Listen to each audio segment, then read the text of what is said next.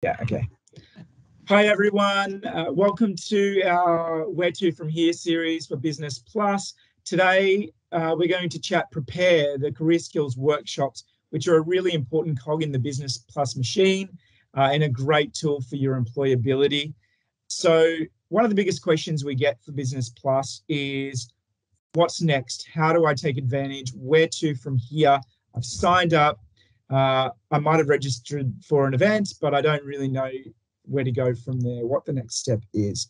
So today and the following interviews will act as a bit of a guide for you to just have a quick watch back, hear from some of our experts in these fields, and learn a little bit more about it and hopefully answer that question for you. So what is Prepare? Prepare is the element that focuses on our career skills workshops, really helping you get job ready to help prepare you to advance your career.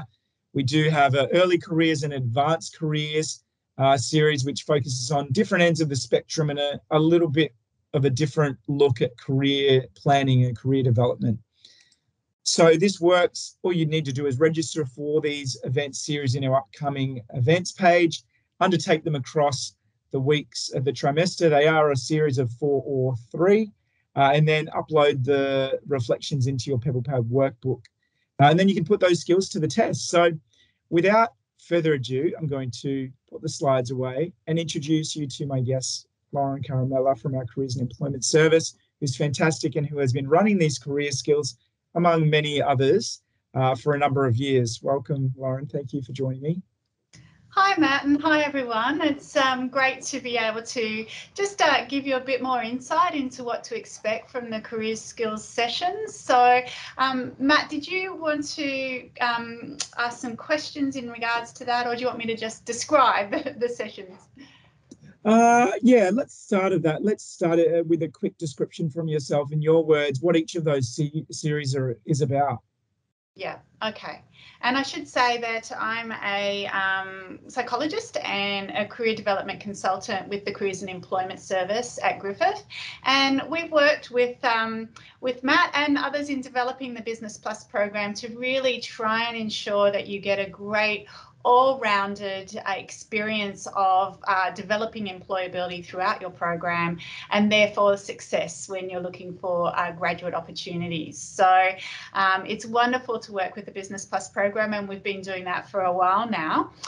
Just to give you an idea about the career skills sessions, so they're very much designed around trying to help you with moving through that career development process, from making decisions around what I might do for my major or what kind of graduate roles really interest me, right through to the interview skills process. So let me just run down each separate session for the early skills workshops, and then I can talk a little bit about the later skills workshops. So the first cab off the rank for the early career skills sessions is self-awareness and career decision making. And that's really all about how to make good career decisions and avoid the negative thinking patterns that limit you. It's also helping you to clarify your strengths, your interests, your values, and your personality style, so that you can make really good choices and identify opportunities to build on these. The second session is on strategies for finding employment and work experience, and that really outlines how to tap into opportunities and build experience to get graduate employment and or work experience, and covers how to tap the hidden job market, where to get started with networking, and resources to help you with this. The next one is on applications, and that's focused on clarifying what recruiters are looking for in resumes, cover letters, and responses to selection criteria. And it breaks down the steps you can take to build an effective resume and how to sell your education skills and experiences. It also outlines what a cover letter should contain and how to write to selection criteria in a way that really evidences your potential. And then the fourth one is interviews and professional reputation. So that really addresses how to prepare well for different types of interviews and formats, the types of questions to expect, and how to effectively respond to these. It gives you an opportunity to practice different types of responses, as well as how to create a good impression and present positively, as well as factors on how to establish a good professional reputation. I'll talk now a little bit about the Design Your Life series, which is actually for the people who have 5 years or more experience and might be interested in these 3 sessions. So this actually applies a design thinking approach to career planning. So that helps you to creatively and proactively develop exciting but realistic opportunities in what is, let's face it, quite an uncertain labour market. So the key principles are based on David Kelly, the founder of the D School and the product design company IDEO, as well as Bill Burnett and Dave Evans from the Design Your Life program out of Stanford Uni.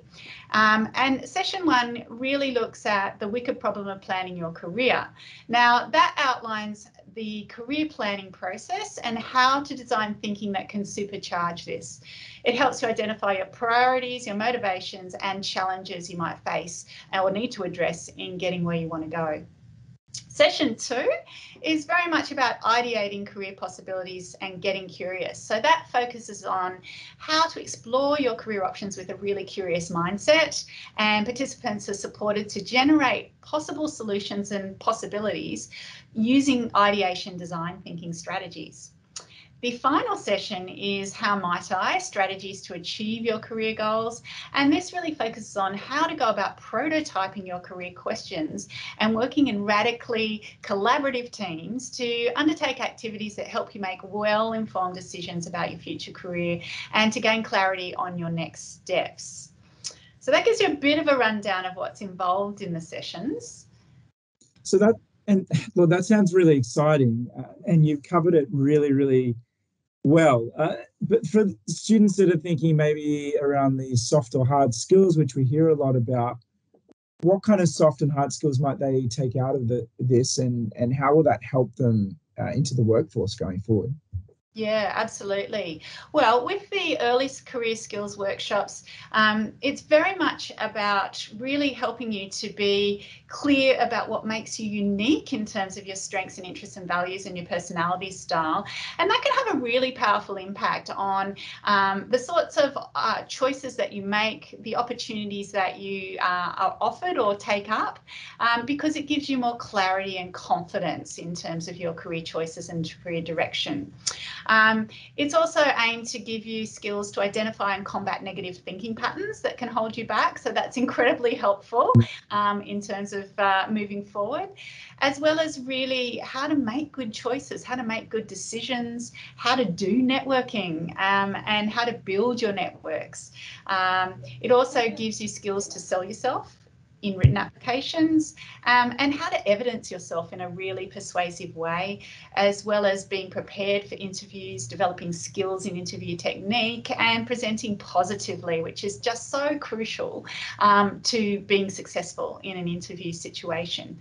So all of these things are really aimed to have a powerful impact on your career options and experiences, so that you build your confidence, you build your professional identity, and you can really capitalize on the opportunities that come your way through the various and amazing programs that are run through GBS and Griffith more generally.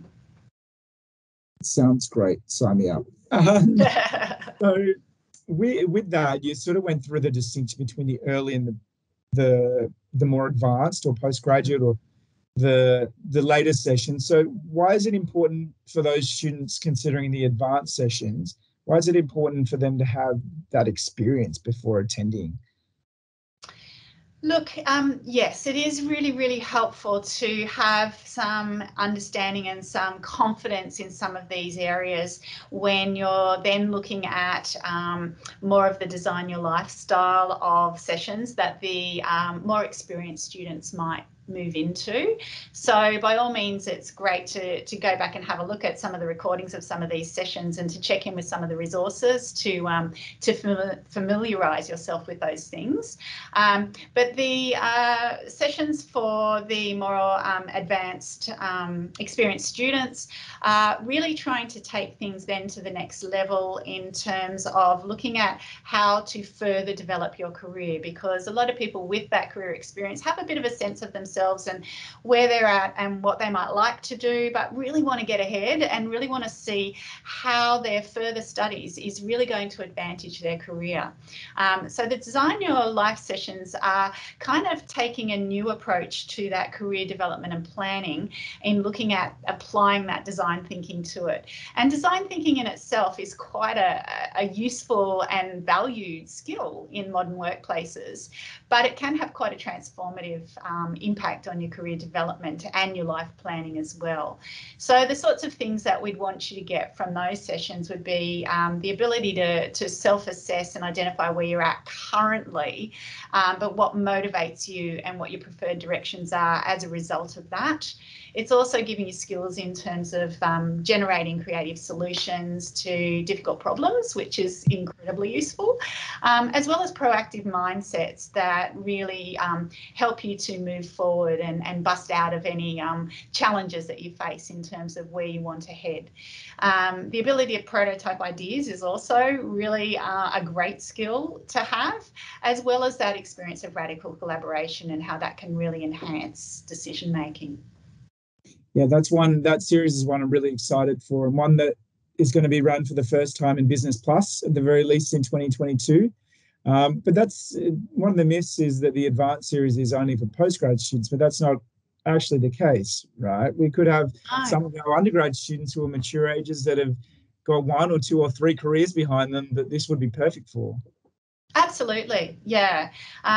Yes, and we do get a broad range of people doing those advanced sessions, and the key is really just having some experience out there in the labour market to have some sense of what where I'm at, and to be reassessing that on the basis of my current studies, because quite often when you come back to studies, you're really looking to capitalise on that, and you're very focused on, you know, what are the outcomes that I'm going to get from this this time and this energy that I'm investing into my degree. So absolutely, that is anyone with that experience to it's appropriate for them.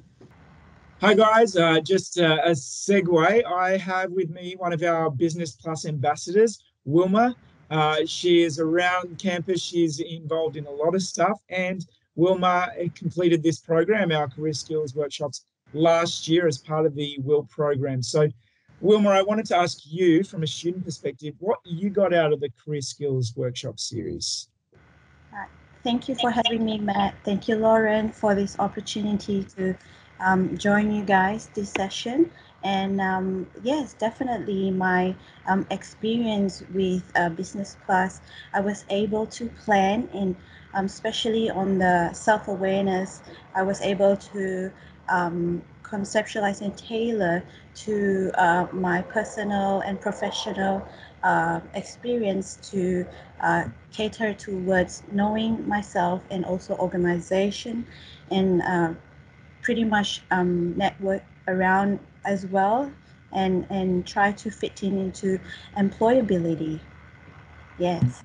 So how do you, from a student's perspective, I mean, WIL students will complete this program as a core part of their course that they have to complete, but it's open to all students. So would you recommend this to any and all business students?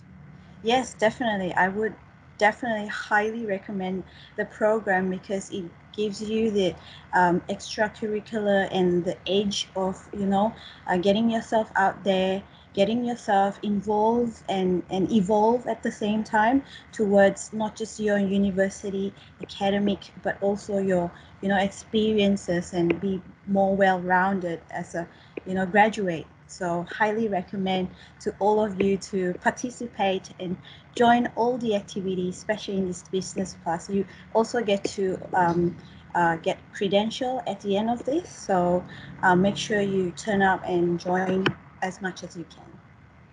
Thank you, Wilma. And look, Wilma is one of our 20 ambassadors in 2022. You can find more about them on our homepage on the SharePoint, and touch base with them around the campus. They should all be wearing their shirts at every opportunity, so you can easily identify them, and just go on up. They're very friendly. So thank you, Wilma. Thank you. I look forward to see you guys soon, and come and say hi. I'm happy to share. Now, lastly, before we wrap it up, reflection, you touched on that. Self-reflection is such an important part of the Business Plus program. and this exercise, this series. What's involved in the reflection from a Business Plus point of view, taking it from the series and putting that into their own workbook?